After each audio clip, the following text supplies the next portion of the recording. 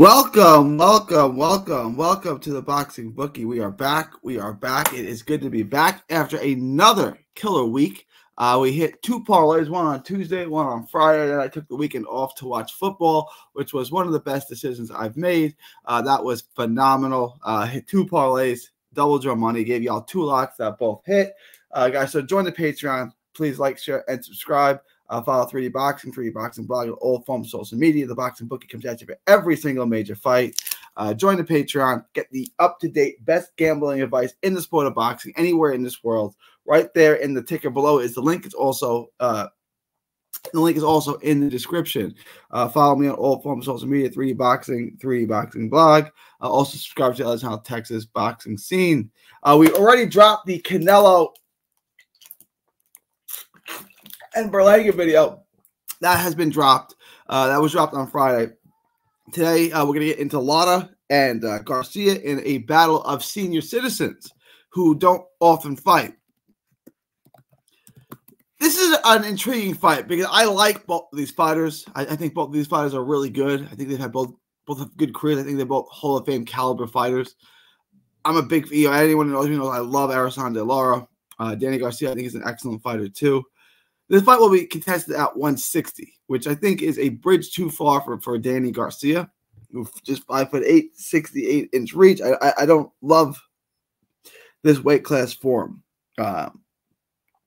So I give Lara the advantage in size, in terms of size. Danny Garcia started at 140, and yes, he was a huge 140, and then he was still at 147, but he hadn't really fought much at 54, and now he's going to 60.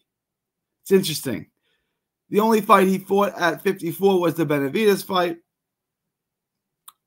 and that was, over 2 years ago. He's only fought the one time over the last, almost 4 years since the Errol Spence fight in late 2020. He's only fought one time, and that was with Benavidez, in which he got a decision. I looked okay in the fight. Again, that was 24 months ago. Wow, 26 months ago. Interesting.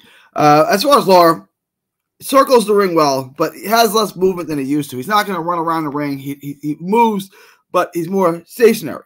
He's not using the whole ring. He's just pivoting out and turning. Has real power in that left hand, and we're going to keep talking about that power in his left hand. Super high ring IQ. He's one of the smartest guys in the ring I've ever seen. He's selective with his shots. He's never been a big volume guy, but the volume, he's 41 years old. He's got great timing, and he's selective and accurate with his shots, and, he doesn't waste much. He's going to be selective, he's going to be accurate, and he's got a ton of power in that left hand. Beautiful straight shots. Controls distance really well. I mentioned the ring IQ. He knows how to fight. He knows when to fight. He knows how to conserve energy. He knows what to do in the ring at all times. Still has good speed. More stationary in the pocket. We'll shift around and pivot in the pocket, but he's not using the whole ring anymore like he used to. Mixes up head and body really well. There's nothing offensively he doesn't do really well. So sharp and accurate with a straight left. That straight left is probably, I still think, the best punch in boxing. I really think that. Is a master of hit and not get hit in the mid range. He's an absolute master of it. And then the straight left comes in and is a sledgehammer. He can set it up. He can jab. He can win points. It's kind of a little bit like a southpaw. When Bernard Hopkins was late in his career, he was winning titles and stuff in his late 40s, and he was winning rounds with his jab. Now, make him a southpaw with lethal power. That's Lara. Lara is still extremely dangerous at 154 or 160 pounds. He's still extremely dangerous. Danny Garcia, a good fighter. I'm a Danny Garcia fan. He just came up short against the absolute best welterweights of his era. Calm and control in the pocket. He rolls with shots really well.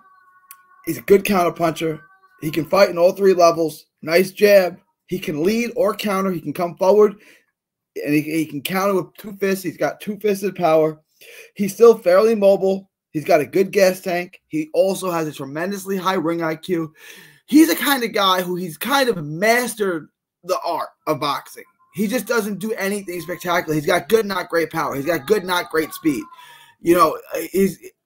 He's got a good, not great chin. He he's good, not great at everything. He's a jack of all trades, and this is kind of he's a good, not great athlete. You know, this is right below the all-time great fighters, right? Like the Errol Spence's, Terrence Crawford. He's right below that. And without that next level, without that next step, this is as high as he goes.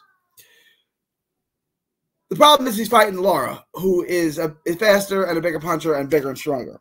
You can see where I'm leaning. Good combinations, puncher, good speed. Does his power carry up? We're going to find out. That's an important question. Again, he's really, really good across the board. He's just spectacular. He's good at everything, spectacular at nothing. The left hook I like a lot, but we're going to find out if his power carries up. The counter right hand too. His single shot counters are really, really good. We're going to see how they. He's got really good reflexes too. Like just in the mid range and up close, he can kind of make you miss and shake off shots. He can roll a little bit and stuff. And he's got a bunch of knockouts. Forgot that, you know, it doesn't have super duper power. He's got good power. He knows how to place it. He knows how to time it. He checks all the boxes.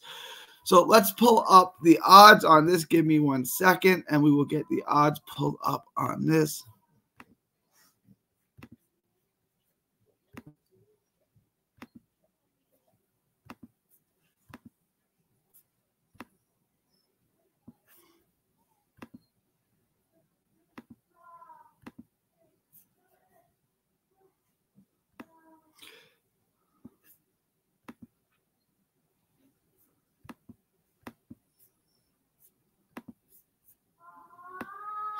Lara minus 225. I like this a lot. There's no props on it, guys. Join the Patreon. Link is in the description. When the props drop, we'll take a look at the props. We'll take a look at the over. I probably like the over. I like either Lara by late knockout or Lara on points. We'll take a look at that. But I definitely like Lara on the money line. The odds are make it worth betting. This is a great bet to make a standalone bet on, and it's also a great bet to build a parlay around this. You can build this parlay and then just throw in a couple of gimmies, and you're going to get decent odds. But Lara at minus 225 and Canelo by stoppage or something like that, it's a nice little prop bet. It really, really is a nice little prop bet. Stephen Fulton, something like that. Caleb Plant, gimmies like that. Just add them on, and but this is something you can definitely build around. I love Lara at minus 225.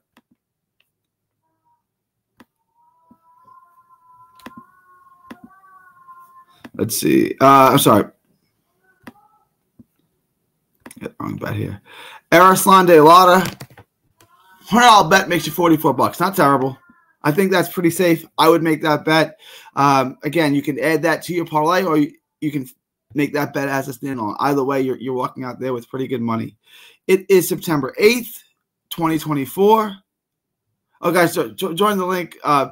Join the Patreon. Link is in the description. We're going to go live shortly after this, but I want to get this out for you. I'm sorry. From Texas to the world, thank you, and God bless. Don't miss a tweet, post, story, or video. 3D Boxing is on Twitter, Instagram, and Facebook. Hit the subscribe button now to stay inside the ring.